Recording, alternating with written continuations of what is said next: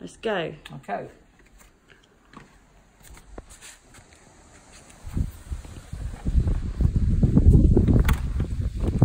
Well, we're going to take a walk down to the studio now that I've just had built.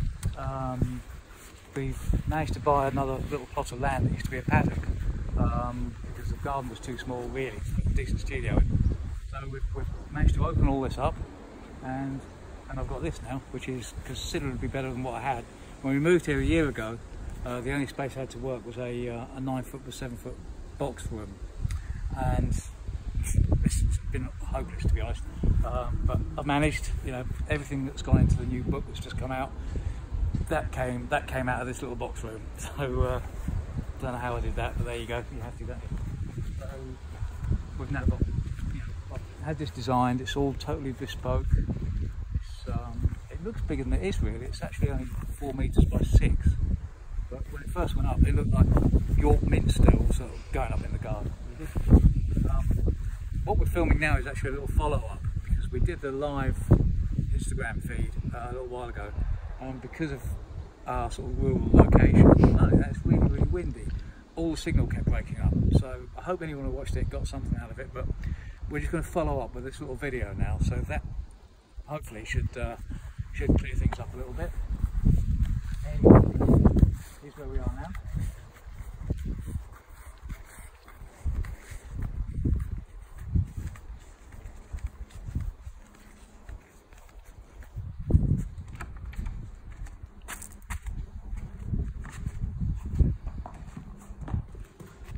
Come on in. This is a super place to work. After what I've had to put up with over the last year, this is brilliant.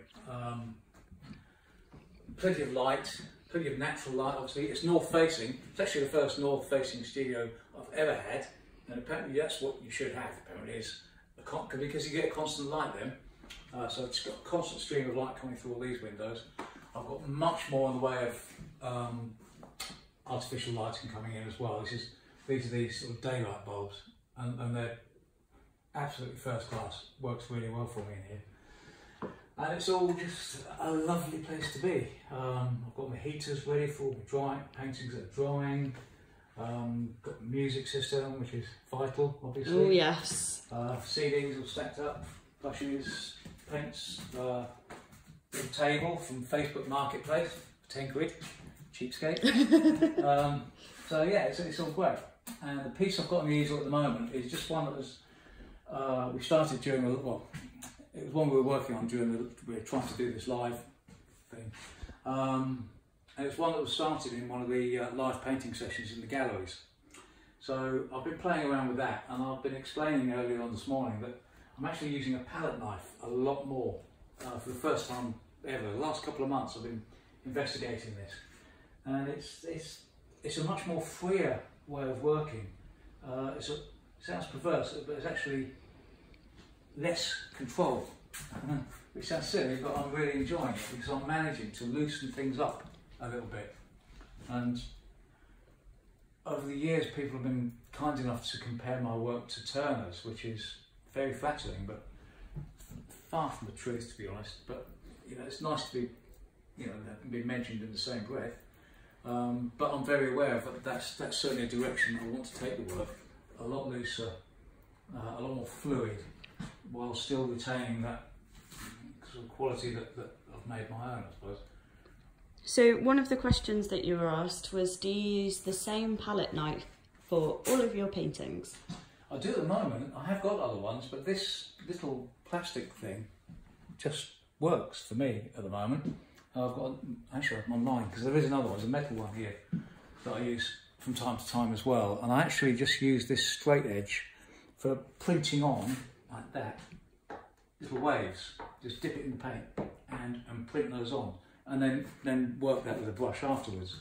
But no, it's generally just this little plastic thing here, and I'm putting the paint on a lot thicker than I used to, which means that really I can get away with less actual layers, less physical layers of paint. So another question was, what advice would you give to a new artist about how to start approaching galleries? But it's very different these days than how it was in my day when I started. Sounding like an old man now. But in those days, you just painted your picture and you walked into the gallery and said, I've painted this, can you sell it, please? It's now all media, isn't it? You can put work on disc. So what I would say is just approach as many galleries that you can find, really, and publishers.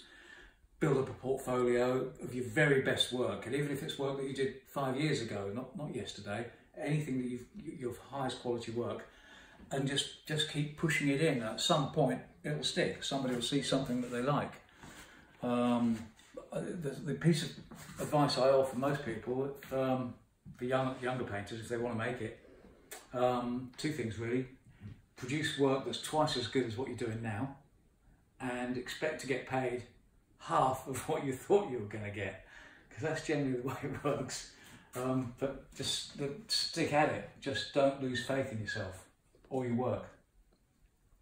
So how much of an influence was your father to your art? Well, there's obviously a huge influence in getting me started, because he more or less said, well, why don't you just give it a go? And I wouldn't be standing here now. None of this would exist without his input in the early days. And he was a very strong critic. But if you want to learn, you've got to listen. Yeah, I used to throw my toys out now and again, I should think, actually. There's nothing wrong with my work. But no, he did. The two biggest inputs that he gave me were, technique-wise, he showed me how to create the effect of distance on landscapes, looking across how soft and hazy things get. That was a big thing. And it's probably very prevalent in my work, because I tend to concentrate on wide open spaces. And the other issue really was, he said, he gave me the discipline to work. If you're going to do this, you've got to work. You've got to put the hours in. And when you go full time, you've really got to go for it. And it's no good just thinking, oh, it's nasty, I'll pull the duvet over again another half hour in bed. That doesn't cut it. You've really got to put the hours in. So it's that sense of discipline to get in there and work. That was the other huge, vitally important thing he taught me. So what's the most important lesson you've learned in 20 years of creating art? I'd say it's probably two really. As I said, stay with it, stick at it, keep your nose to the grindstone, keep working, and try and get some faith in yourself as an artist. Start to get some faith in your ability. And it's only very recently that I can remember which show it was. I did a live event a few months ago, and it was the first time where I've actually walked into a gallery and not pulled my work to bits. I actually walked in and thought, some of this is all right actually, so this is quite nice. Some of it. I was actually quite happy with my own work. That's a big issue. If you start to get that faith in yourself, you'll grow tenfold. You will mature as an artist tenfold. That's a big lesson to learn. Very important one. I've still got a lot to learn. Right? Still got to get better. Not getting complacent. Don't get me wrong. So, have you ever worked with water-soluble oils? I haven't. No. I love oil paints. I love the traditional oil paints. I may give them a go at some point, but I don't see any reason to deviate from what I'm doing now. Really, I've still got a lot to learn with this medium. I think they're a good idea if you've got a limited workspace, and especially if you have to work in the house. So I gather they don't smell of anything. I think they're because oil paints, can be a bit pungent. So but I might give them a go. I might, but I find it easier to just stick to one medium and learn how to do that well, which is what I'm still trying to do. Actually, I had a lady come into one of the shows we did. I think we were in Bristol, and the lady came in, and while I was doing this live demo thing, she described me as being at one with my materials. And I thought, that's lovely. She made a number of very, very interesting comments actually that really resonated with me. Lovely feedback actually. That was a lovely thing to hear. And she actually painted herself as well. I don't know what capacity, but she was another artist. So when you hear that, that was nice. So someone also asked if you use sketch pads, and if so, could we see one? I don't enough, to be honest. I don't use them enough. I tend to draw, when I start a new piece, I draw pretty much one line. I just get my T-square, and I'll put that in this panel, and I just set my horizon line with a pencil straight across like that, and that's generally all the drawing I do. And I should do more. We found some earlier on, little sketches that I've done years ago, and I'd actually forgotten I'd done these. Totally different. Stuff like this. I've forgotten all about this. Things like this. Oh, that's lovely. And I need to do more of it. Drawing is a fantastic discipline. Look at that. See, I've forgotten and you've this. got a cat, haven't you? Yeah. That's not her. I don't think if it is, it's not very good. But yeah, and I should do more of this. These are just simple little things. That's quite nice. Little ideas that I've sketched out, but I don't do enough of it, and I should. I mean, we live in a really rural area now. I can walk 2 minutes out of our front door, and I'm in the middle of nowhere, and it's all lovely fields and trees and big clouds, and and I should be taking advantage of this stuff, and I'm not, and I'm aware of it. So yeah, there's some sketch pads I can show you. They were probably done 10 years ago, and I need to get my pencils out again. So how many layers are usually in one painting? It used to be up to 6 layers at one point, because I was putting the stuff on so thin, and I was using little jade cloths and things to dapple the paint and get a nice soft effect. And then I went on to the whole finger painting thing, using the finger, which I still do to a certain extent now, but not so much since I picked up the palette knife, because I'm getting better, different effects with that. So now I can probably cut them down to 3 or 4 layers of paints, because I'm putting more oil on, because I'm being less fiddly. I'm being a bit more free with it all. I'm putting a bit more paint on, so as a result, I can get away with putting less actual physical layers on there. And I'm really pleased with the way they're going as well. They're a bit more loose. And how dry does a layer have to be before you work on the next one? As long as you can leave it, really, the drier the better. Because if it's not, as you've probably found out, you just start ruining things. You start moving paint around that isn't quite dry. And I've thrown away many a painting because I've been impatient and just tried to crack on with one, and it's not dry enough. So I'm lucky, but I've got this lovely place to work, and I've got all these heaters thrown away. And the work's generally, most of the time, I only turn these round, so you can kind of see some work in progress. But they normally face the other way with the heat hitting them.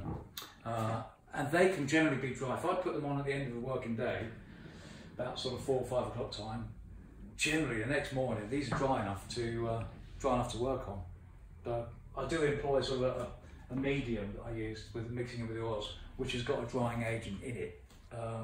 That's obviously a big help as well, because you want to start, you want to come in the next morning and crack on. Yeah. And that's why you're usually working on quite a few paintings at the same time, aren't you? Yeah, it's a case of being practical, really. You can't just start one and then finish it. There's always so many layers that have to go on of different processes, and the work needs to be dry before you can progress it to the next level. So it'd be too easy to just start one and then think, well, what should we do now? Well, I might as well go down the pub. Well, you can't do that. You've got to just start another picture, and then you can just keep it going. It's always good to have something on the easel as well. Just at the end of the day, I'll always, an old gallery manager, actually going back years, said, always have something on the easel, mate. Always have something on the easel. So when I finish at the end of the day, I'll always just stick the next one for tomorrow's work, will go on the easel, so I can walk through the door the next morning, and it's there. And you're in. You can get moving straight away. So why don't you tell us what's in these 2 exciting chests? Oh, that's my entire publishing career. Your what? So how many editions have you got? There's something like, I think my publishers, Washington Green, have released something like 130 images of mine now in 20 years. And you've got all of them here? They're all just stacked up in here. That's amazing. it becomes a bit of an issue. Here we go. They're all just all piled up. And it becomes, you start to wonder where you're going to keep them. But, I mean, this goes back to 2004. I remember submitting that original, actually. And Paul Green said to me, who's the most critical, you might mind me saying this because he's hypercritical, and I learnt a lot by listening to him, but he said that was a magnificent painting. I thought, well, if he says it is, it must be. Yeah, but yeah, all my prints are all just stacked up in these. Lots of them. Amazing. So I think someone also asked what materials you use. Well, as we've said earlier, it's all oil paints, traditional oils. And what's the brand that you're using? Well, predominantly it always used to be what a lot of people with other artists will know the name Winsor and Newton. They're probably the biggest and most well-known supplier of oils. But a few years ago I discovered this guy Michael Harding, who makes these handmade oils. And they're lovely. They're a little bit more expensive, but the colours are so vibrant, they're so strong, that you actually sometimes you don't need so much of it because it's such a powerful tone, powerful hue. And I love those, absolutely love them. So it's that, together with a glazing medium, which is made by the same company, Michael Harding. It's called a Damar glaze, and it's all natural materials. There's no resins or plastics, and that aids, well, several things really. It helps the paint flow a little bit better. It gives it a lustre as well, a glazing sort of lustre, and it's also got a drying agent in as well. So all those things together, yeah, that's probably what helps them dry overnight when they're on those heaters, because it's got this drying agent. It's not like acrylics. It's not, you know, like prick your fingers and it's dry. It's still hours and hours and hours. Days actually, some of the real darker colours.